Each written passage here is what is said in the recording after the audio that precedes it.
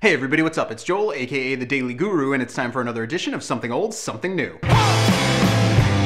Today for Something Old, we're going to check out an album that you have to own. It's 1979 and the classic record from the Germs, G.I. When it comes to the classic idea of live fast, rock hard, and die young, nobody represents it quite like the Germs. And there's no question that they remain one of the most important and influential bands in the entire history of punk and hardcore music. Pulling as much from Chuck Berry as they did from the Dead Boys, nobody quite did it like the Germs when it comes to the idea of looking like they're not taking themselves very seriously, when in reality they're one of the most sophisticated bands ever. Produced by none other than Joan Jett, G.I. has a very raw feeling that's absent from almost every other so-called seminal hardcore album. And this somewhat thin sound helps to perfectly represent the band and their live sound that was nothing short of ferocious. Many modern listeners will almost instantly hear a direct connection to bands like Nirvana and Foo Fighters, and this is not only due to the band's massive influence, but the fact that the Germs guitar player Pat Smear has played in both of those later bands. The rhythm section is also outright explosive, and while they said they were trying to emulate the classic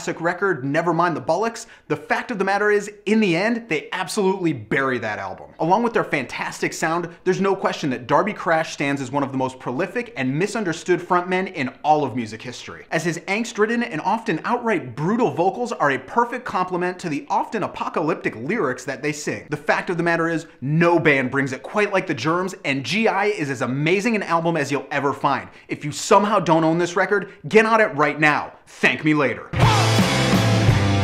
Today for Something New, we're going to check out the brand new release from the Sea and Cake, and it's called Runner. This is the band's first full record in almost 4 years, and to be completely honest, I wasn't even going to review it. I had another record chosen for this week, but when I heard this album, I really had no choice, as it's one of the most uniquely great records I've heard all year. While most of their albums to date have been a bit predictable in terms of the musical structure, this time around they get as experimental as they can possibly get, and they even go as far as delving into full-on electronica at some moments. But somehow, whatever they're doing musically, it still manages to work and fit in their general form. You've still got those really deep, moody, and mellow atmospheres that they've perfected throughout their career to date, but they show here that they're able to kick it up into a rock and roll style like never before. On the whole though, Runner seems to be a bit less dependent on their guitar sound, and whether it's synthesizers or a number of other instrumental tricks, they quickly set this album apart from their entire catalog in a very, very good way. The vocals are as good as ever, and when it comes to distinctive singers in the current music scene, few can hold their own against Sam Prekop. More so than ever, his voice acts as an instrument unto itself,